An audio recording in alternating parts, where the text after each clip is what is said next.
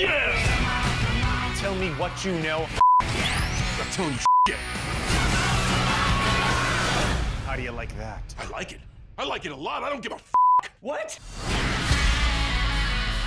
Hello my friends and welcome back to Marshall at the Movies. As today I'm in TV Lando, for alliterative purposes I'll begrudgingly reveal that my middle name is Toby. Welcome then to Toby on the Telly. This week on Zavvi, yes I really wanna taste it. It's Peacemaker, the complete first season. Now Peacemaker's a show that was conceived and written by filmmaker James Gunn, partly to pass the time during lockdown, but also because he'd come to realise while shooting The Suicide Squad that beyond John Cena's physical prowess and comedic chops, he could make it with the drama too, and deserved a longer form televisual showcase for his talents. If you stuck around for the post-credits tease at the end of The Suicide Squad, you'll remember that Peacemaker, aka Christopher Smith, survived being shot in the head by Bloodsport, and as Chris's glorious spin-off show commences, he's shrugged off his coma and, though suffering from an inconvenient case of humanity, is pressed back into action with a ragtag off-the-books new squad. And their mission? To go save the frickin' world. Joining Chris on his quest, we meet Mern, his gruff and secretive boss, played by Shakudi Awuji; Harcourt, his kick-ass but detached handler, played by Jennifer Holland; Adebayo,